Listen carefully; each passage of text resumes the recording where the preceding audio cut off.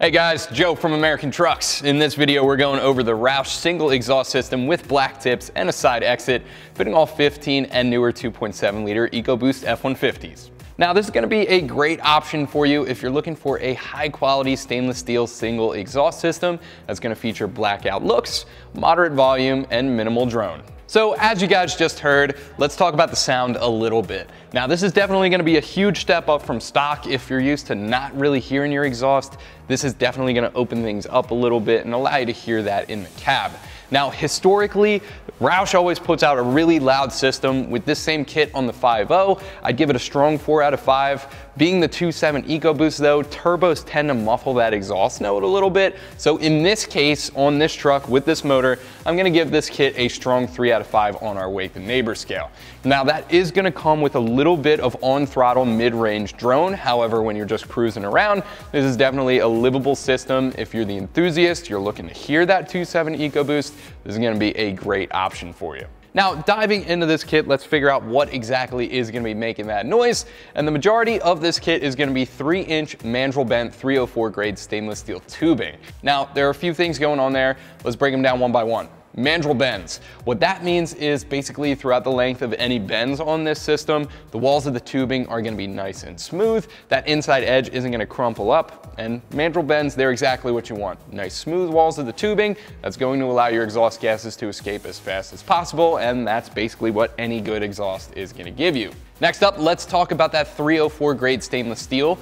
Now that is going to be a huge step up from the factory 409. If you're used to seeing any heat discoloration or any surface rust, this is basically going to be the best stainless steel you'll see on an exhaust system on basically any car. So that is going to be well worth the money if you're looking to have your truck for a really long time. This kit is going to be looking good and sounding good for years to come. Now in the middle, we do have Roush's straight through muffler. That's where most of our sound is gonna be coming from. And we're gonna get that side by side next to the factory muffler in just a second and show you just how much heft we're cutting out when it comes to the difference between those two mufflers. And we're also completely losing any resonators on this kit. So again, those two in combination, that's where most of our sound profile is gonna be built. Now at the back here, this is more of a looks thing, but in my opinion, it fits this triple black 2019 perfectly. We have dual 4-inch angle cut rolled edge tips. They're finished in a flat black, and again, they just look so perfect on this truck. They're gonna exit right here in the factory location, and right on top, we do have 2 embossed Roush logos, which is a nice little touch. Now, if you're not a fan of the blackout look, Roush, of course, they got you covered. The same exact kit is available with 2 polished tips instead if you're going for the chrome look. And in fact, that way is actually a little bit more budget friendly as well. Not much, but it definitely is a difference. In my opinion, blackout is the way to go. I'm a huge fan, worth the extra money every time, fits this truck perfectly. And in fact, the black tips, they're exclusive to American Trucks. There's only one place you can get them, and that's right here at AT. So next up, let's talk a little bit about pricing. Now, this one is gonna be up there, especially considering that this is a single exhaust system. It's not a dual exit, you're using less material, you'd expect the price to be a little bit lower. This one is gonna fall right around that $1,000 mark, which again, it's toward the expensive side, not the most expensive, however, definitely not the most budget friendly we have on the site. There are a couple reasons for that. Again, that 304 grade stainless steel is basically as nice as you can get, and Roush is a great brand with a bunch of pedigree, and it also includes a 3-year limited warranty. So moving right along to the good stuff, let me show you how to get this thing installed on your F150. It's gonna be really, really easy. I'm gonna give it an easy 2 out of 3 wrenches on our difficulty meter. Should take at most an hour or 2 if you come with the right tools. Before we dive into it, one thing I do wanna make a quick note on is out of the box, this is gonna be the length for a long wheelbase truck. So that's gonna be your super cab with the 8-foot bed. If you have anything shorter, like us, you are gonna have a saw ready to make some cuts. But without any further ado, let me show you what tools you'll need and how it's done. Tools I use for this install will include a couple of impacts, pry bar, breaker bar, dead blow, U-joint, 24, 21, 15, and 13 millimeter sockets. And if you do have a shorter wheelbase, you'll need to make a cut. Obviously for that, you'll need the marker, tape measure, safety glasses, and not pictured here will be the saw. Last but not least, some spray lubricant or rust penetrant like PB Blaster will help you get things moving a lot easier. All right, so underneath of our EcoBoost, removing this exhaust is gonna be pretty easy. There's one flex pipe in the middle that we're gonna have to fight. We're gonna show you how that works in just a second here. There's really only two pieces of hardware that hold this thing together. They're gonna be two 13mm bolts on this flange up here, right above this cross member. I got the impact, a U-joint, and a 13mm socket to get in there, then we can get those out of the way.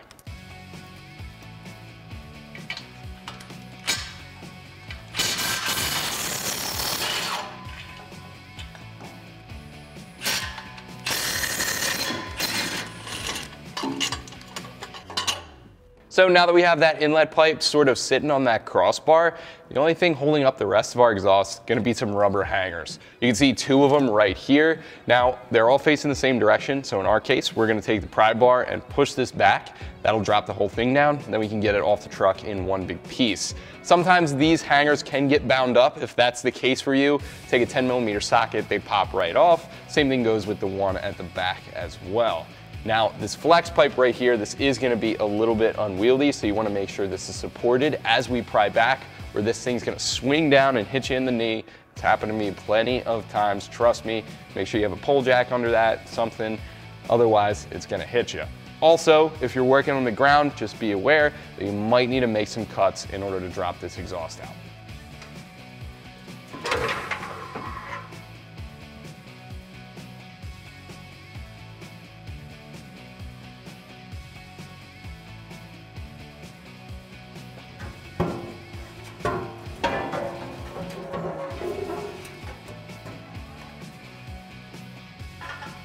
So now that we have our factory exhaust removed off our 2.7 Eco, now's the perfect time to take your Roush exhaust, lay it out on the ground, start to build this kit up, and get an idea for how things are gonna fit together.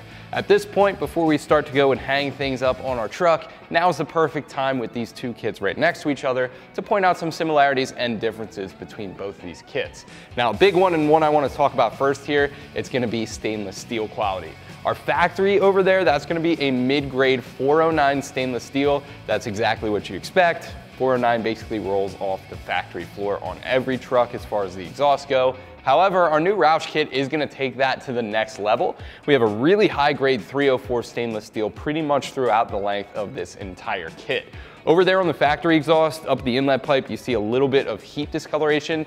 That's not gonna happen on 304 grade stainless steel, and it's gonna hold up to any corrosion a little bit better than that mid-grade 409 would. So all around, a big upgrade. You're not gonna see it too often, but there's peace of mind there. This kit is gonna be looking good and sounding good for years to come, like I said earlier. Now, let's dive into each of these kits. We're gonna start up there at the flange and work our way back to the tips and go through all the differences. First one I want to talk about is going to be that inlet pipe diameter. We're going from 2.5 inches out of the factory to 3 inches with our new Roush kit. We're also completely losing the resonator on there as well as the flex pipe. All three in combination, that's all going to be good for exhaust flow. Now, a big difference is going to be right in the middle here, our muffler. Over there on the factory, you can see just how big, restrictive, and bulky, and frankly heavy as well that factory muffler is. We're ditching a lot of that extra heft here for the Roush muffler. This is gonna be straight through, and this is where a lot of our sound is gonna be coming from. Out the back of that muffler, we have the same diameter piping, 3 inches. Things aren't really gonna change when we get to those exhaust tips though. Our new Roush kit has dual 4-inch slash cut tips. They're embossed with the Roush logo, and they have that awesome flat black finish, which in my opinion, huge upgrade over the 3.5-inch single polish tip you get out of the factory. So that's pretty much gonna do it as far as differences between these two exhausts go.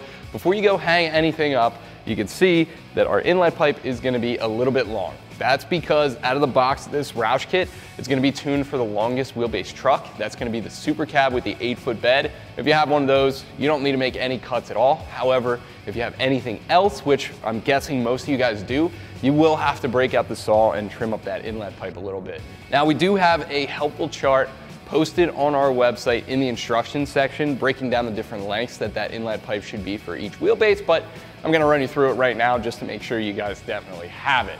So, starting with the shortest wheelbase, that's gonna be your regular cab 6.5-foot truck. If that's you, you're gonna trim that inlet pipe to 19.6 inches. If you have a regular cab with the 8-foot bed, your trim is gonna be to 38.3 inches. Now this one is gonna be the most popular, I'm guessing. If you have the Super Cab with the 6.5-foot bed, or the Super Crew with the 5.5 foot bed, which is what we're working on today. You're gonna trim that inlet pipe to 42.2 inches. If you have the Super Crew with the larger bed, 6.5 foot bed, you're gonna trim that to 54 inches. And again, if you have the Super Cab with the 8 foot bed, there's gonna be no cut whatsoever. So in our case, we're gonna grab that big inlet pipe, we're gonna take that flange off the end, make sure you cut on that side, not the one with the hanger. We're gonna mark this, and we're gonna trim it, in our case, to 42.2 inches. All right, so over by the saw, you can see our tape measure, we're cutting to 42.2 inches. Now that's really 13/64, but in our case, it's right past that 3/16 line. So we're gonna go right here, keep it nice and straight. 4, 8, 12, 13. Right there.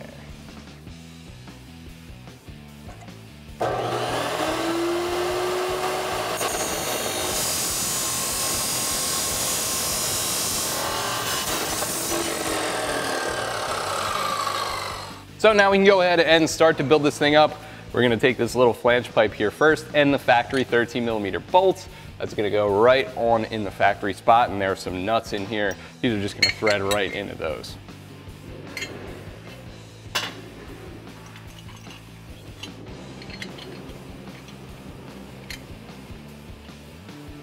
Now, I'm gonna keep that bad boy finger tight for now. That's gonna give us a little bit of side to side. If we need some adjustment later on, that's gonna come in handy. And at the end, we can come back and tighten everything down. So at the back of that flange pipe, first thing we're gonna do, we're gonna go ahead and throw up a hanger and push that out of the way. Our inlet pipe is gonna come next, but what I'm gonna do is start the hanger first. Push that all the way to the back, and then get that started in our flange pipe. And a little bit of tappy tap. Now at the back of our inlet pipe, we're going to grab our muffler, throw another large clamp around there, and get that started on the back of that. And just to clean up the looks, see that seam there? I'm gonna put that up at the top.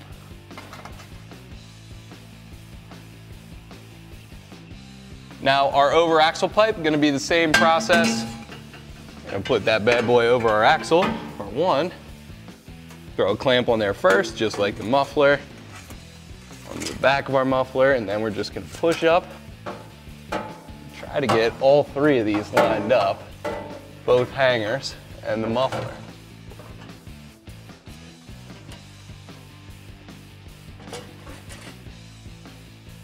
So here is where we're at with our exhaust install. This is our over axle pipe. Next thing I have in my hand here, this is where things get a little bit, well, not really tricky, but it's just different from other exhaust kits out there. This is a hanger. It's gonna go right above our tips, right about there. It's gotta sit under this leaf spring bolt. So we're gonna loosen that up just a little bit. Don't remove it. You can see this is slotted.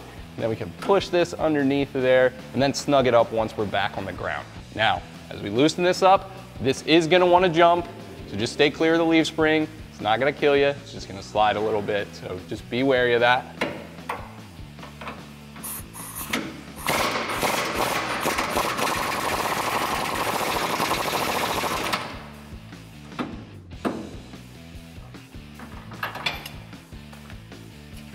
And that is gonna work just fine. So here's the pipe for our tips. You can see our hangers on that hanger right there. We have another clamp here. That's gonna go around like so. Fold that guy up. And underneath that leaf spring bolt, and we can go ahead and push that into place.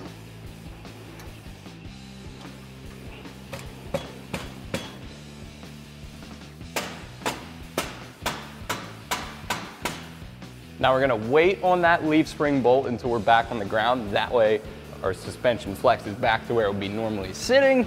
Right now, we're gonna align things as best we can. You can slide on both of our tips. And again, these are both gonna get a clamp. They're gonna get the smaller ones included in the kit.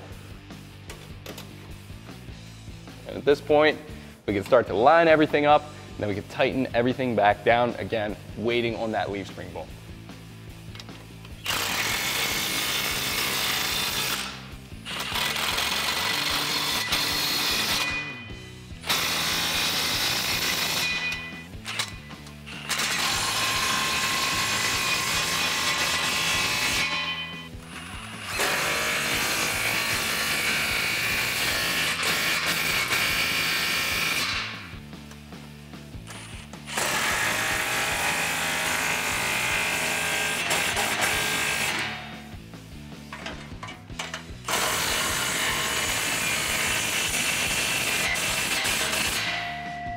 we're gonna step off the 15mm socket per second, go back to 13 on the U-joint, and tighten down our flange.